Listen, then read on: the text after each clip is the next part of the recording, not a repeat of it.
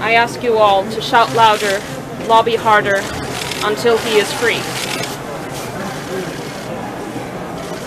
I call on everyone else to come together to defend Julian's rights.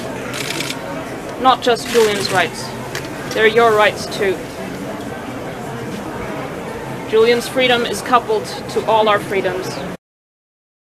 Freedoms are lost in the blink of an eye.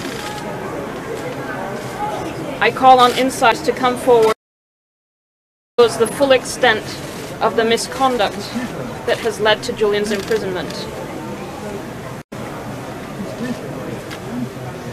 And I call on the President of the United States to end this now.